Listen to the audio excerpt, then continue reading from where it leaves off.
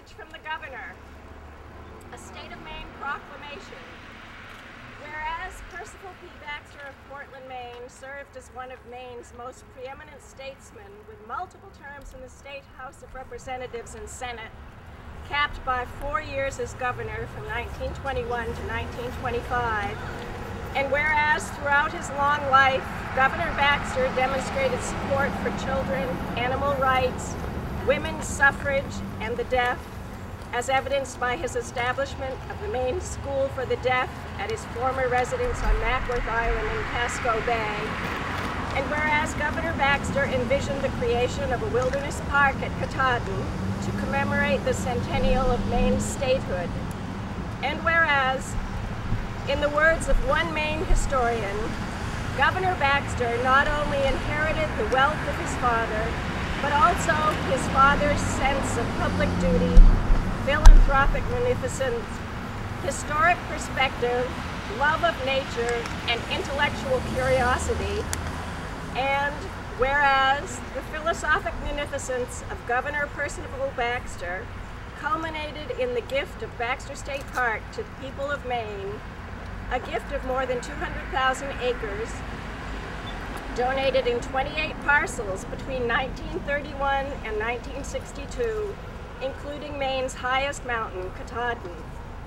A gift painstakingly acquired by a man with vision, means, and longevity through extraordinary perseverance. A gift transferred through sequential deeds of trust, directing that it be maintained primarily as a wilderness, and with the main objective to be forever wild. A gift established to be managed through the independent Baxter State Park Authority, free of the vicissitudes of state politics. A gift secured in perpetuity through the creation of trust funds from his estate to support its operation. A gift from a man who loved the people of Maine and every inch of her soil, and was grateful for their support and friendship.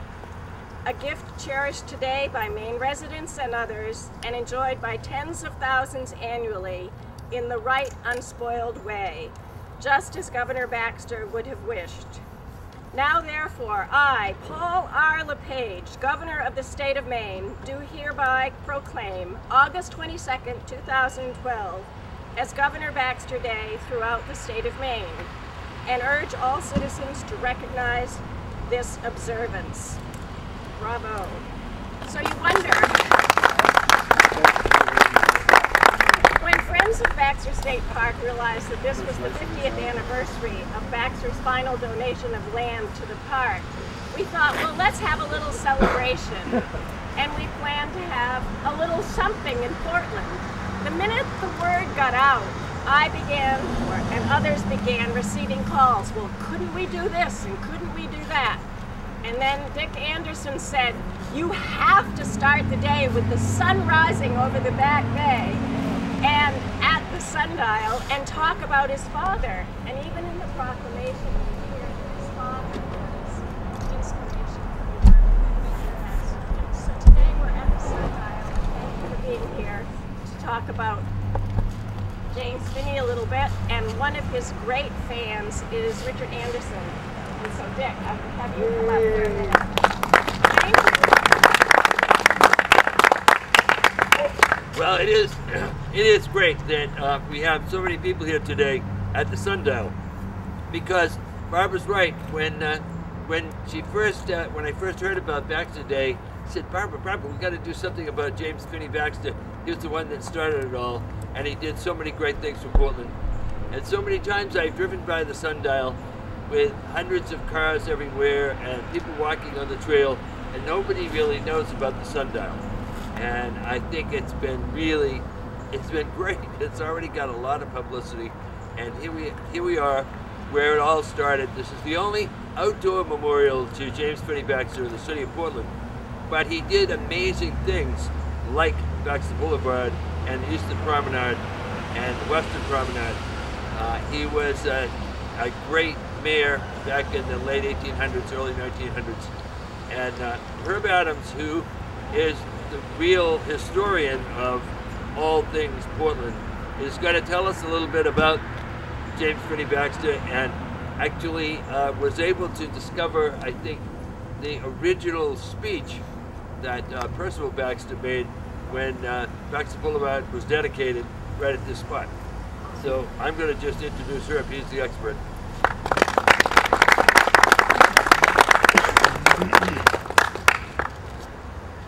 If there is a moral to the story of the father and the son, Mayor Baxter and his son Percival, it's that in a single lifetime, the conflict between being a successful politician and a principled person in one body sometimes means it's a struggle. Both of them, in the lives they led, repeated that struggle because the adherence to principle cost both of them their political careers. The building of this boulevard cost James P. Baxter his re-election as mayor. His dogged determination about what he called the Centennial Park, what we call Mount Katahdin and Baxter State Park today, cost Percival Baxter his chance to be nominated for the United States Senate. But the irony, both of them were very conscious of it, is that it freed them to do something else with their lives. And we stand here at sunrise at one of the results, Baxter Boulevard, and that sunrise, of course, before it touched us, touched the top of the other monument to that successful life, which is, of course, Katahdin itself and Baxter State Park. These are the words of Percival Baxter in the last speech he gave to the legislature as governor, and that he repeated in part in 1925 on the day when this boulevard was actually dedicated. I had the privilege of knowing Governor Baxter when I was about 10 and he was nearly 90. And I would tell you that he would not want to be remembered as a saint in a three-piece suit. He had hard edges and others bumped them often. He was a practical politician. He was a principled man. And in one person and in one career, it is hard to be both, as he knew, because he chose between those, and he chose the steeper path. This is what he had to say. Both men and women today have unusual opportunities to enter politics and render service to our state. The danger, however, for the young lies in desire to hold office rather than to render service. Holding office has spoiled many good people who, in order to continue in power, have been willing to sacrifice principle and honor, and few know when and how to retire gracefully. My father's words of wisdom will ever be remembered by me. He often remarked, every person thus who stays in politics long enough is sure to die disappointed. Some enter political service expecting to accomplish things worthwhile, only to find their efforts blocked and useless. The moment a person displays their independence, you are likely to be confronted by opposition and checked by powerful influences that seek to break you. Hope, courage, determination, ability, and principle are all needed if true success is to be attained. Temptation shall be set before you, and plausible argument offered you to abandon your upright course. If you hold out against these influences on the road, then your path, instead of being strewn with roses, will be beset with thorns. No one should enter upon that road unless you're able to bear your disappointments cheerfully and gracefully. And even though you may not reach the high position to which you once aspired, you may fail to accomplish some of that which you set as your goal. Then you may at last determine that you have your self-respect.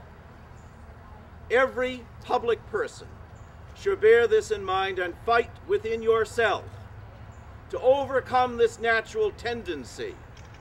One should never lose the ideals that stirred and prompted you in your youth. I have earned in my career, writes the governor, the respect and confidence of my fellow citizens, and if I have done so, I have been sufficiently rewarded for all my work. I love the state of Maine and all its people, and this affection has increased with every year of my service. The hard things that have been said have long since been forgotten, and there is no one in Maine toward whom I would hold the slightest ill feeling. I am grateful, he writes, for all that has been done for me. Grateful that my years as governor have not been marred by scandal. There is much to be grateful for, he writes, and yet there is much I intend to do for my state, he writes to us, because we know the rest of the story. David Starr Jordan says, "Today is your day and mine. It is the only day we have. It is the day in which we play our part. What our part may signify in the great whole we may not know, we may not understand, but we are here to play it, and now is the time." Percival P. Baxter, Governor of Maine, State Capital at Augusta.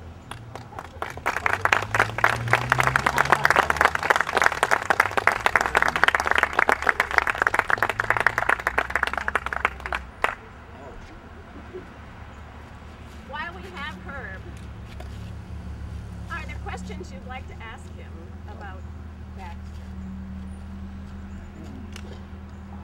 I'm going to really oversimplify things. My understanding is that Percival Baxter, as a wealthy man, knew people of wealth, and that this used to be the backyards or front yards of his friends, and that he got them to, was this bought?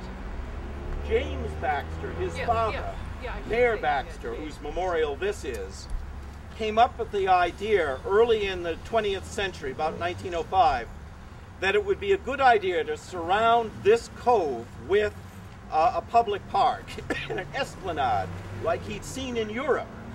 The problem was, this is where the city sewers emptied out, and a lot of other people owned this land already.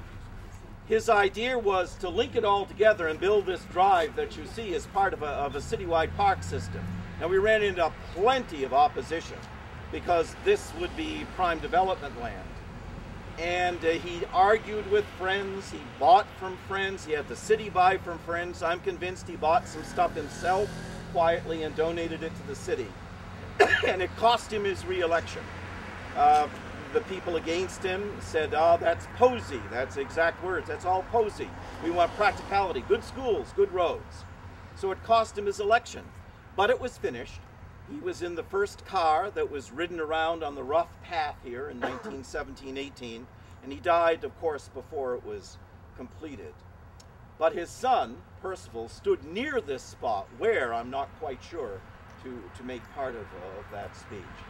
So it was vision that cost plenty, and that's how it was done. The story of the father is the story of the son in that regard, because when Percival ran against the wall as far as being able to create Baxter Park, or create Mount Katahdin Centennial Park, as he called it, through the legislature, he said, "All right," and he made it his life's work and bought it personally, and got defeated for the U.S. Senate on that basis. So the story of the father and the story of the son is exactly the same.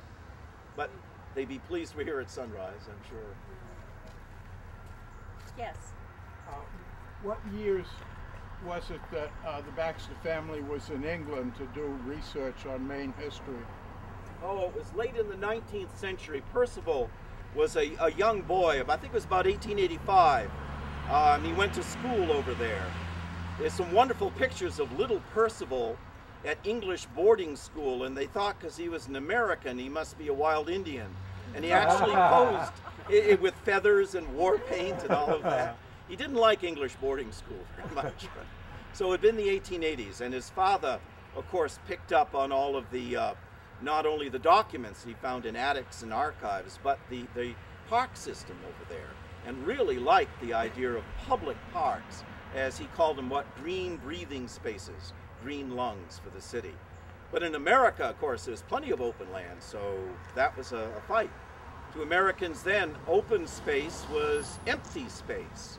But he came back with the idea that empty, open space is uniquely full of something we all need. We just don't see it. And that was their fight, both of them.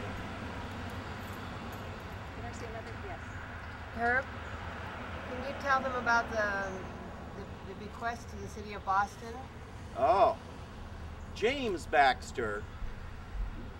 Percival was quite friendly and personable. James Baxter was a little more formal. He came from that kind of a background. He didn't always play to the groundlings, but he believed that if you inspired youth in the right way, they would have high ideals.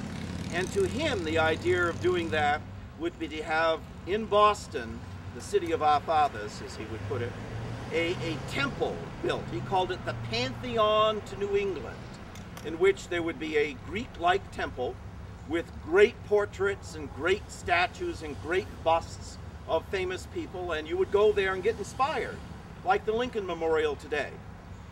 And he gave Boston X amount of money to be reserved until it reached $1 million in the bank, and then he ordered the city of Boston to use the bequest to build the Pantheon to New England.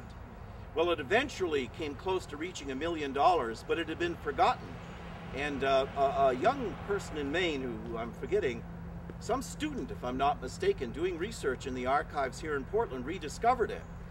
And discovered that it had also reached $1 million. So he said, either you're going to build the Pantheon to New England, or the fallback written into the deed is that the money is used for another purpose in Maine. And the city of Boston said that because Percival had given money to the fund and James, they were technically two separate funds, and even if they totaled $1 million together, you can't have the money yet. So the fight went on until both sums did total $1 million, and then Boston had to admit they were never going to build the Pantheon to New England, and a deal was struck splitting the money between Portland, Maine, and Boston, Massachusetts. It's quite a story indeed. But we're benefiting from it now. And there's still much more good to be done with the money that came to Maine. What happened to the money in Maine and Massachusetts? And I don't know what they did with it in Boston, because they figured, you know, even with $1 million, you couldn't buy a piece of land this big in Boston to build a Pantheon to New England in it. So I don't know what Boston did with their money. Portland's used some of it to improve parks, and the rest is invested. Connie. Yeah, they the money, some went to Portland, and it was told to spend it right away, and which they did, and the rest is in a fund in Boston, and they spend it on Office of New Bostonians, and it educates people on America and the principles of America. So that's very much in alignment with his vision. I'm Connie Baxter Marlowe. I'm his great-great-granddaughter, and I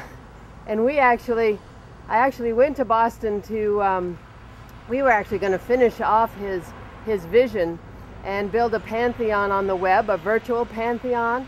We went to Boston to try to get the money to do this, and because there is some money sitting in a fund, sitting there, but they said they'd give it to us, and then they said they wouldn't. And the finance director at Boston actually said that Boston did have a plan for this money.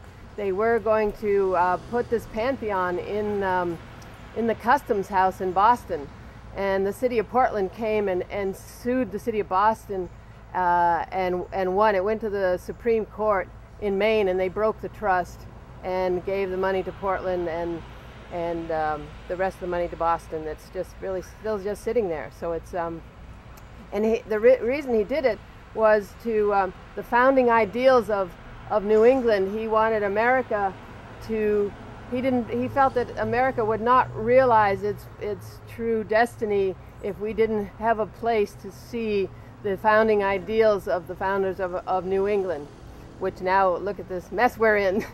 So anyway, that's Moral of the story is Governor Baxter is still as controversial today as some other governors we could name. And he's been dead 40 years and still working for us. so. Thank you. Yes. This might be a silly question, but I'm wondering why these people did this. Was it, you know, was it a thing back a while that people who had money had to share it? I mean, it's just amazing how much they did. And is there any why? You know, people like James, who made a lot of money young, some of them did become robber barons, whose purpose was to make more money. James took that money and did a lot of good things with it. And his son Percival, inheriting the bulk of it, did a lot of good things with it, and they're still being done. You know, I've read everything that I could get my hands on that Percival Baxter wrote. I've searched my little boy memories of the things he talked about to me, and I've talked to others who knew him as an adult. Why did he fix upon Katahdin, as opposed to like saving coastland or something like that? He comes close to telling us, but he never really says. We know what he did, we know why he considered it precious, he knew what he'd like us to do with it, and how he wanted it to be cared for. But what was the kernel of himself that said, it is that inspires me and I shall hinge my life upon? We don't know. It was a good choice. Do any of us know? I mean, why do any of us do what we do? Yeah. Why did you come here at 6 a.m. in the morning? What compelled you? What propelled you? What moved you? The governor brings us close to the answer and says, the rest of the way you have to go yourself. And then he's gone.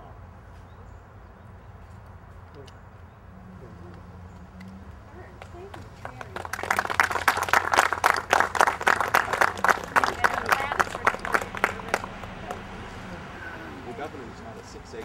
fellow, so I don't know. He tells me the governor was not a 6 a.m. No. fellow. Percival liked good meals, staying up late, long conversation, all of that. And Connie, thank you for sharing that about your great-grandfather. I should say that we have collaborated for this day with lots of people, but Connie has arranged a whole month of activities related to her work on the Katahdin and Thoreau relationship and her vision to carry on what she sees as her great-grandfather's vision. Thank you. Yeah, one thing, you know that Percival actually climbed Katahdin as governor? Really? Yeah. There's a whole account of it in the newspaper. Great. I'm sorry, if I could get my question. I might have missed this, but did you talk about who decided on the sundial and a little bit more about that? I don't know if I missed that or. Know more about the actual sundial. Like who decided on that? Why that's here? The Why sundial, that was- that's yeah. a good question, Michael. The sundial went up, they broke the ground in 24 for it, and it went up in 25. And part of the speech I read was Percival's speech upon the dedication of the boulevard, but not necessarily the monument. Why a sundial is a very good question. It is a working sundial. Now that they've cut the trees down around it, it really does work, and it was situated perfectly to that point. I think that the granite comes from North J, Maine, which is where City Hall, Portland City Hall, and the pillars and Deering Oaks, and Wild Chapel at Evergreen all comes from, because it's a nice white granite. Now, why they chose a sundial, I don't know, but why they chose the site is because of the father. And there was a committee, and Percival was on it, that chose this, that the memorial would be here. But there's a lot about that that I don't know. I read good articles about it, but I couldn't find them at 6 a.m. To bring together. So, yeah. But it works. It's actually very nice. Thank you. Thank you, Michael. Good question. Someone approached me when I first came and asked why there weren't plantings and things here, but there are plans for restoring this area. And Joe DeMai from the Portland Public Works Department, come on up and tell us what's in the works. So there's a trust that had monies in it for this monument, as well as the Baxter Circle at Evergreen Cemetery. And obviously it's in kind of a state of disrepair, so we looked at that and we thought, well, that's what the money was intended for. So we've actually just contracted with a company they've got 75 days from about 2 weeks ago to refinish this. So they're going to be taking the coping stones off of the edge and all of the loose stones. They're going to be doing it very carefully. Everything goes back exactly the same way they found it. It's like a big puzzle. But so basically they're going to repoint, reset. They're going to fix it up real nice, and it should look great by the time they're finished. And it should be done. It'll be done this fall. A neat point is that there are these two bases on either side of the monument. And when Jeff Tarling, who's here with me, my co-worker, a lot of you may know Jeff, we were looking at that and we thought, well, geez, there must have been some lights here, but nobody within the city or anybody we could talk to had any remembrance of seeing the lamps. So Jeff is he's our little historian within the city, and he's got an archive, and he went in there and found the only thing we could find was a postcard with an artist's rendition of this. And in the postcard were the two lamps. So we took the postcard to the Historical Preservation Department, and so we're going to match those lamps as close as we can, and that's part of the renovation project. So there'll be two beautiful lamps that will work. Yeah. Thank you. So the plans afoot. And speaking of plans, the rest of the day,